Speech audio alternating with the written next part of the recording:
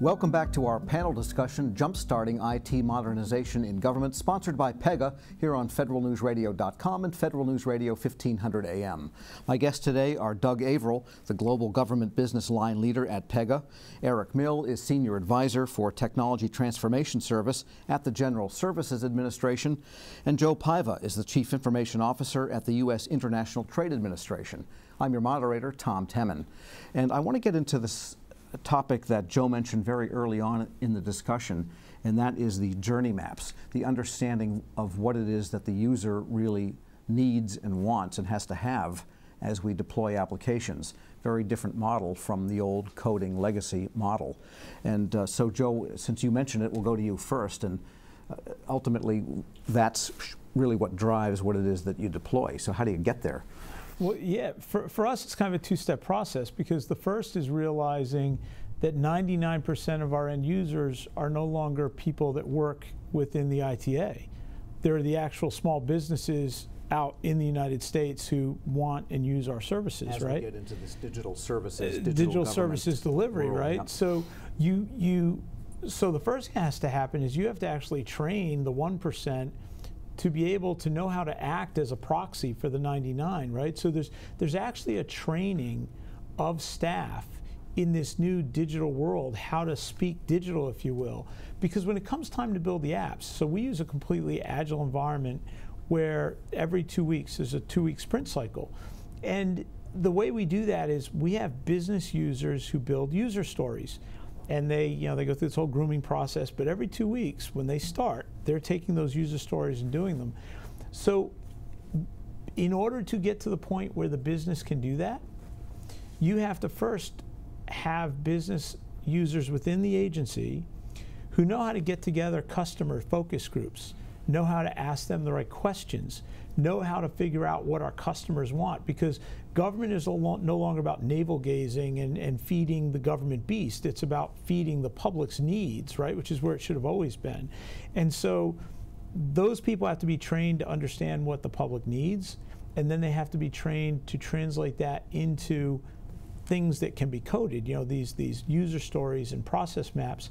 And that is a lot of training of the business people, and it's a dedication of business resources to reach out and have these focus groups and document the results of those groups and work side by side. These teams are no longer IT building the system. It's a joint IT business team working together, and every day that business person is watching this thing get built and looking at it and checking it against that user story.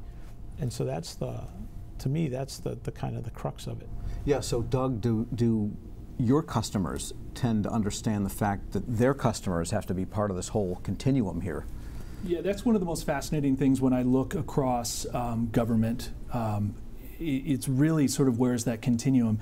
Most governments are in that point now where we really understand who the customer is, as Joe was saying. I mean, years ago it was writing 10,000-page requirements. I actually saw a file cabinet of those the other day when I was traveling.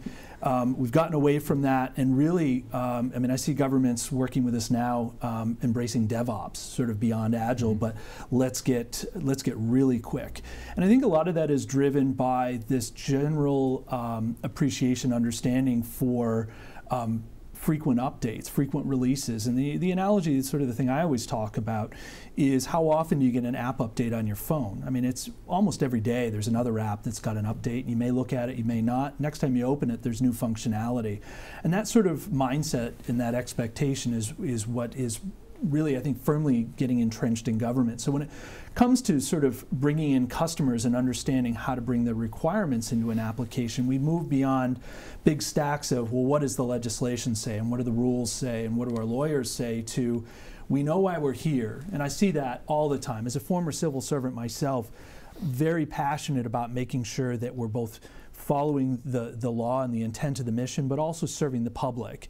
But now it's a question of how can I bring the public in? So we see in projects customers working together, picking up a system, and actually we've had PEGA systems applications that have been developed by one customer, zipped and emailed to another, and they're deployed and then implemented or configured on further. and you're kind of getting all of that residual knowledge and that best practice along with it. And then we see people bringing in law enforcement officers. I've been into scrum rooms where there have been people in uniform because they're getting playbacks. I mean, how refreshing is that in government, that we're involving everyone, not just, again, the lawyers and the policymakers, but the people who are actually going to hold the tablet in their hand or are going to use the system or answer the phone. Yeah, and Eric, so the people that come to the Technology Transformation Service, you would presume they have this in mind already, do they? And how do you make sure they get their heads around it? Well, so we find that people generally get this idea intellectually, and it's very hard to argue with, that you should probably interview users and get their feedback and incorporate it into the development process.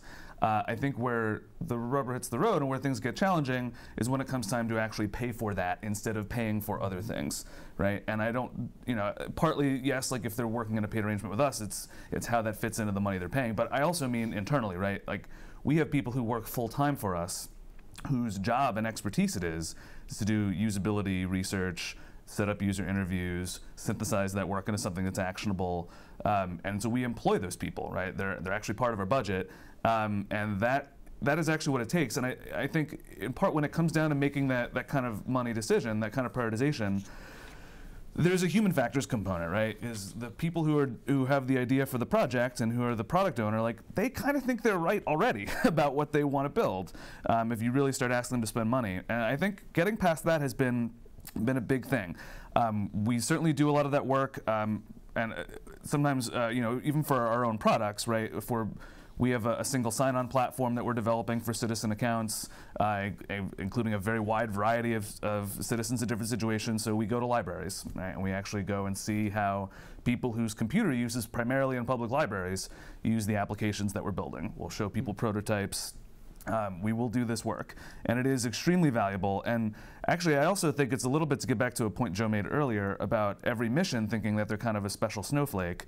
One of the most useful outcomes of this kind of usability research can be to show demonstrably that actually the thing that you're trying to solve has been solved, at least most of the way, before. And you could probably be better served instead of developing a big new thing by going in that direction. Sure. Doug? Yeah, I would just add to that. I think that's spot on, but it's great to have that expertise up front. I mean, I absolutely see that as a best practice, as Eric was mentioning, but I think that I see, one of the things I see as a success factor is a recognition that in any large project, whether you're installing a COTS, configuring a platform, working with modifiable off-the-shelf, you might miss a customer, you might miss a perspective.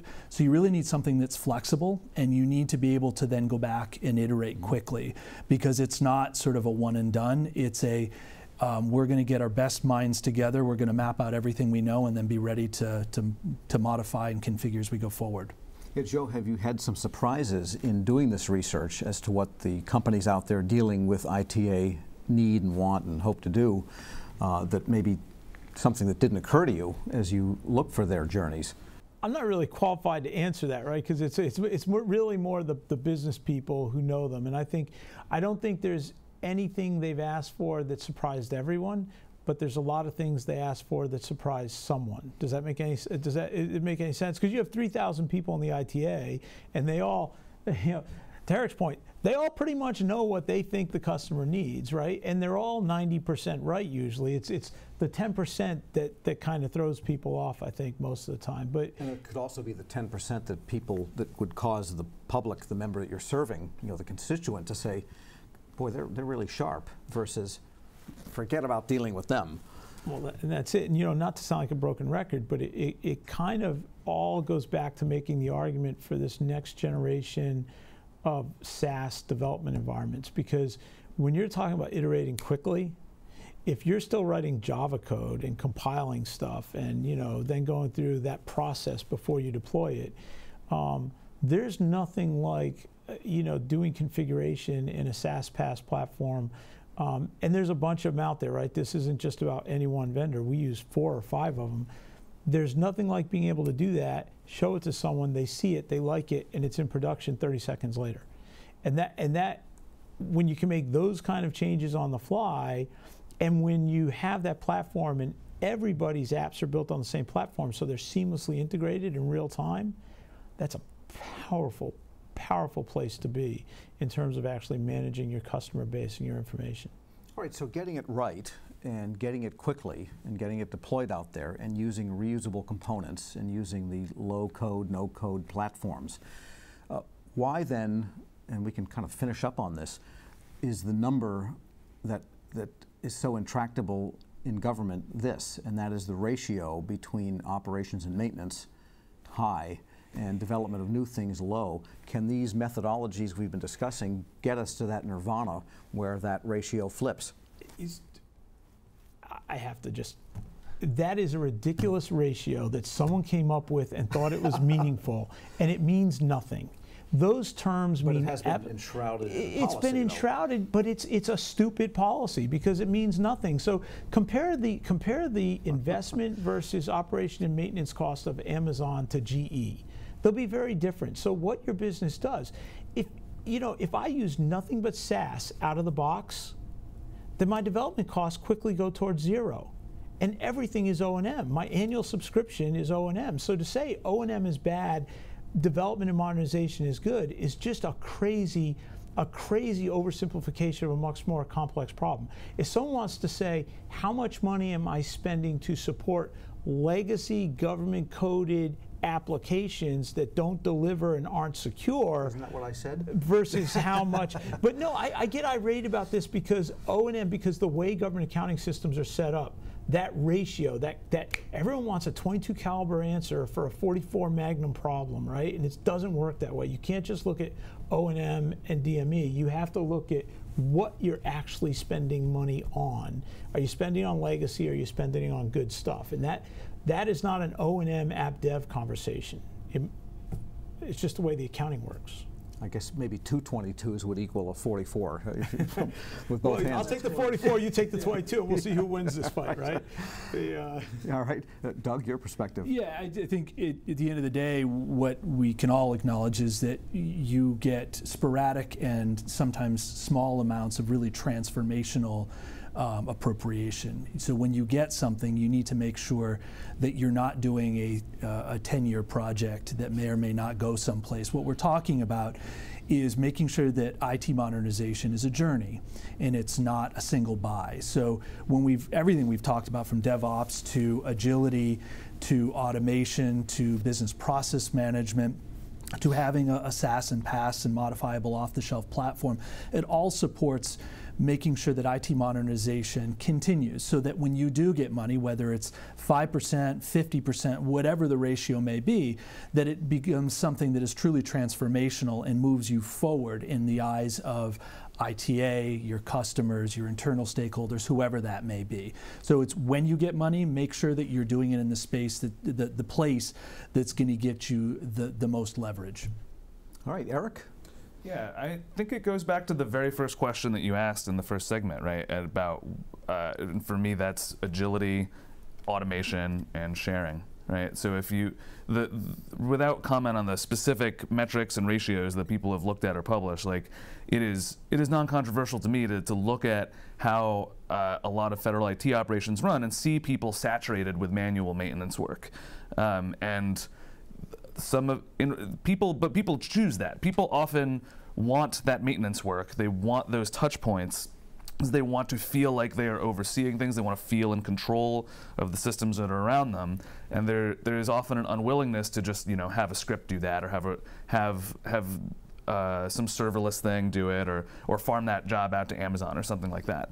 And I think that's what has to happen. And I would also say that shared services is a clear win, right? So if you are using shared services where, for example, different layers of patching are done for you, and you don't have to think about that, that is less maintenance. And if you're sharing code and software and you're actually getting bug fixes from different agencies together, that is less work, that is less maintenance. All right, a lot to chew on. We're going to have to conclude our discussion now. For more on this discussion, to view the whole thing in its entirety, go to federalnewsradio.com, use the search term PEGA. On behalf of PEGA, thank you for joining us. A link to the archive session will be sent to you shortly. If you requested a training certificate, you'll also receive an email with download instructions after the webinar. This concludes our discussion. Thank you.